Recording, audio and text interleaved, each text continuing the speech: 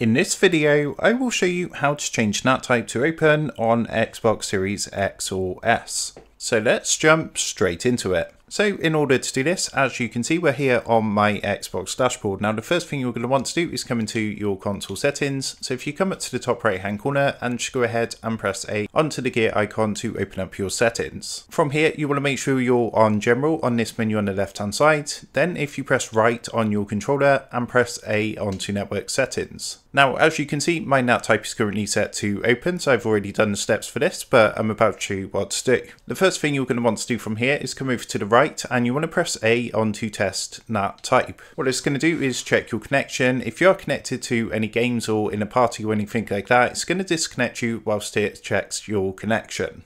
So after a minute or two, it's going to come up with a screen like this, and it's going to say whether your NAT type is open, strict or moderate. Now, of course, if it's shown as strict or moderate, then there's a couple of things you're going to want to do to change your NAT type to open. To do this, from the network settings screen, you want to come down and press A onto advanced settings just down here. And what you want to do, there's a couple of things you're going to change in here. So the first thing you're going to want to do is press A onto IP settings, make sure this is set to automatic. And do the same for DNS settings, so press A onto this and set this to automatic. And again, you want to do this for alternative port selection. You want to change this, if it's set to manual, to automatic. Once that's done, the final thing you're going to want to do is come down to the bottom to QoS tagging settings, press A onto this, and what you need to do is tick both of these boxes. Now, once you've done that, make sure to restart your console. So you can see there's a restart now button here. So you want to go ahead and restart your console to apply these changes. What those two options basically do is prioritize your internet speed for your Xbox. So if there's other people in your household that use the internet to watch things like Netflix or YouTube,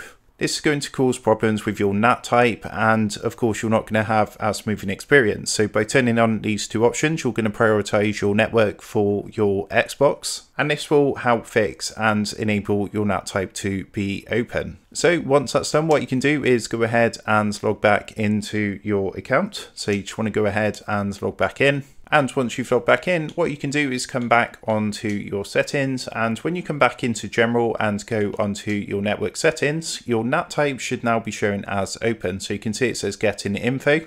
And after a minute or two of doing this, the NAT type should change to open. What you can do is again test the NAT type, and that should fix your problem and change the NAT type to open on your Xbox Series X or S. So with that being said, I hope this tutorial did help you out today, and if this did help you out, I would really appreciate it if you was to consider dropping down below the video, leaving a like, and also subscribing to the channel. With that being said, I just want to take a minute to thank you guys for watching this quick tutorial, and I will see you in the next video.